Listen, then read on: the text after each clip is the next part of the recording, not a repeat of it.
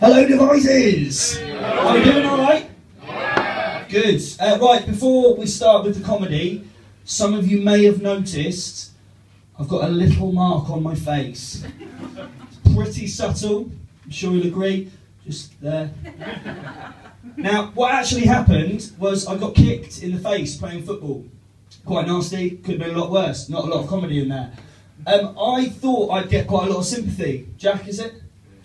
Be quite sympathetic towards that. It's a man's injury, isn't it, that? Yeah. I got home, my girlfriend said, "You look hideous." I'm kidding. I don't have a girlfriend.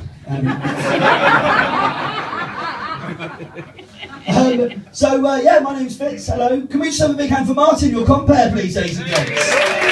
Wonderful stuff. Expertly done. Yeah, check's fine, check's fine.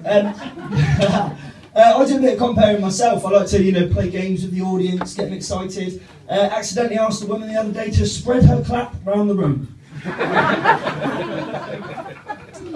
Yes, mortified I was, mortified. Basically, as a compere, I really enjoy doing it myself because it's all about getting you guys excited. You guys are having a good night so far, yeah? Yeah! Excellent, we've got some amazing acts. And I did a gig in Plymouth recently. Give us a cheer if you've been to Plymouth. Give us a cheer if you're really glad you're not in Plymouth. Now, the compere in Plymouth forgot that his job was to get the crowd excited. And this is how he introduced me. Right, ladies and gents, the next act goes by one name.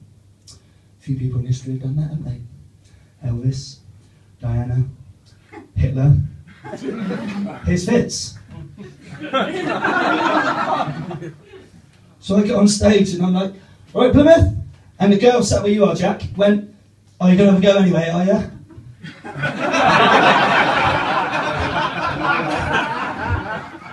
Yes, I was open to Plymouth. Sadly, not the worst introduction I've ever had. My first ever comedy gig, as you can imagine, I was quite nervous. Idea of comedy quite nervy, Jack, yeah? Picking on you, but my crotch isn't in your face, so, who's winning?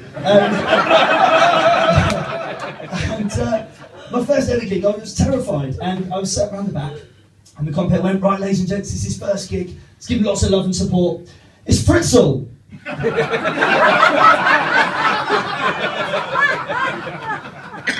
Got many Austrian sex predator fans in here? No. Nor were there in my first gig, although obviously we are in the cellar bar, which is quite appropriate. I'm filming this and someone's going to screenshot that bit there, just new profile picture. There are definitely better people to be compared to, I'm sure you'll agree. I was once compared to a celebrity, quite recently in fact.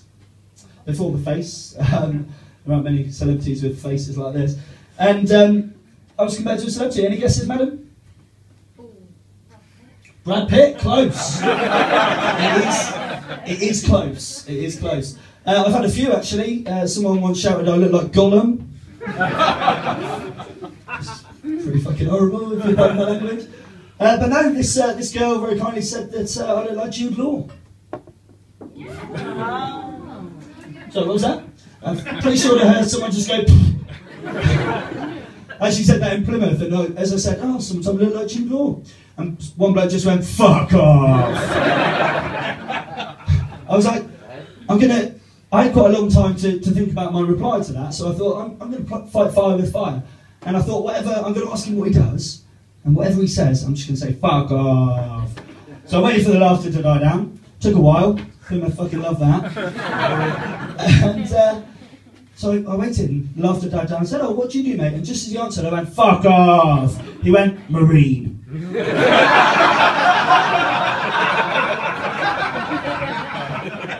Not a group of people you want to annoy, really, the Marines, are they? No, this girl told me I look like Jude Law. She said, "Hey, you look like Jude Law." If he was really tired. Not really a compliment, is it? No. It's a bit like having sex with a lady and her saying, "I really enjoyed that. I don't really like them big." Anyway. Brilliant. Now, I've stumbled across something recently. Any of you guys on Twitter? Give us a cheer. Not many, that's fine. I'm on Twitter and I found this thing. I don't know, for those of you that aren't on it, basically it's a really good way of wasting time. And occasionally things trend. You might see the little hashtag things. And I saw an amazing trend that I had to get involved with the other day. And it was hashtag add up your bum to a film title. Doesn't sound that fun, right?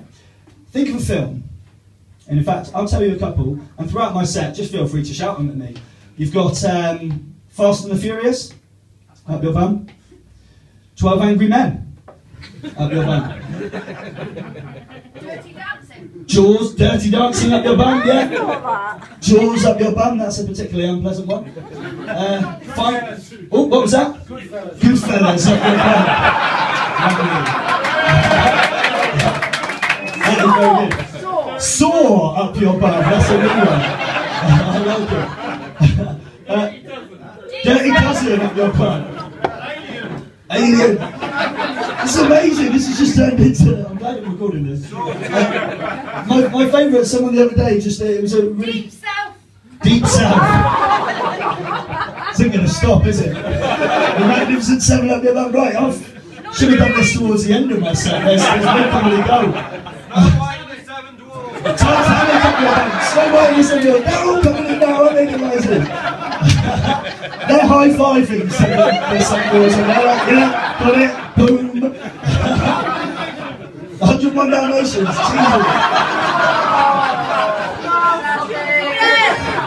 Wow, this has turned into the most weird heckle fest ever, it's amazing. Shitty bang bang. Took you a while to warm to the idea, I think you fucking love it now, right? I did a gig the other day and this beautiful young lady just went really kind of sensitively, just went, finding Nemo? Dear, dear. So I've travelled over here from Bath today. Do we like Bath? Yeah. Good. Out of curiosity, Devizes, is it Bath or is it Bath? Bath. Always splits a room. Always splits a room. Yeah, genuinely, some people, I had a bloke the other day just went, Bath! For about half an hour. I asked them in Plymouth if they thought Bath was posh, and they went, Bath! I've had a bath. The eagle has landed. The eagle has landed, we're still doing that, that's cool.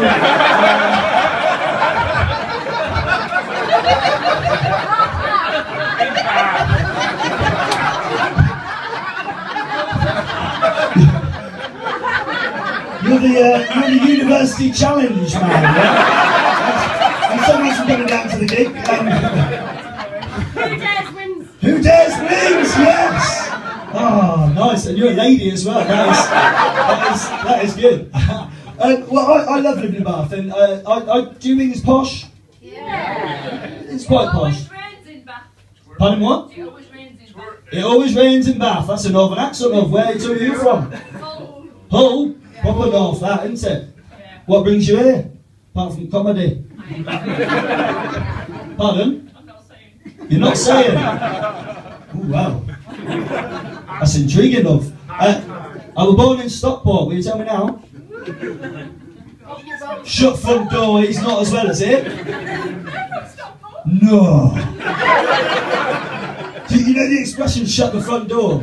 I said that to a girl the other day and she went, open the back one. Like, what?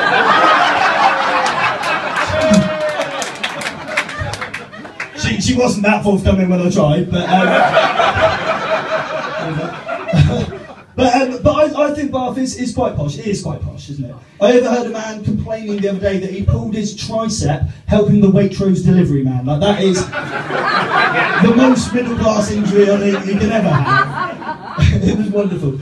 And but it's weird because you get lots of posh people, but also there's a lot of not very posh people. I saw, we've got students in Bath, I've got quite a lot of them, and I live right in the centre, and I was looking out the window, and I saw this lad, he was hammered, dragging his basically semi-conscious girlfriend to a bench. Girlfriend in one hand, kebab in the other. And he got to the bench, and he was trying to be romantic. He was trying to be nice. He was trying to feed her. He was so pissed, he was just going... slavering them out all over his girlfriend, it was amazing. But as I say, we've got a range of people, posh and not so posh. And I saw an advert in Tesco's the other day. You know the customer notice boards? Pikeys put notes up, other pikeys buy or steal their shit. We're aware of their concept, aren't we?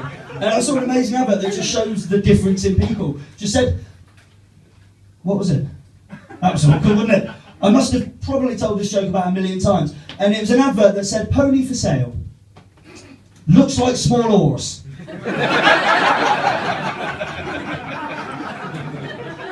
I despair, ladies and gents, I despair. But Bath is great. Just before I go, did everyone have a nice Christmas? Do you have a nice Christmas, Jack? Get anything cool? Looks like a new jumper, is it Christmas? It's what, sorry? Primark. Never heard it called Primark before. Primarni, I've heard. Primarche. It's nice, I like it. Don't know why I'm complimenting a man on his dress, but it's been that kind of gig. I had quite a good Christmas. I had a tough year last year. Moved house, spent loads of money, spent on a girlfriend, lost loads of money, blah, blah, blah, blah, blah. And at Christmas, we've got this weird tradition. I grew up in Devon, and we give each other gifts. Oh, you do that here as well? Okay, that's cool, that's cool. And we give each other gifts at the table. And my brother got a £50 iTunes voucher. Pretty sweet. Yeah. I got a scratch card. However, I won £5,000, ladies and gents. Buzzing I was. Didn't know you could get fake scratch cards.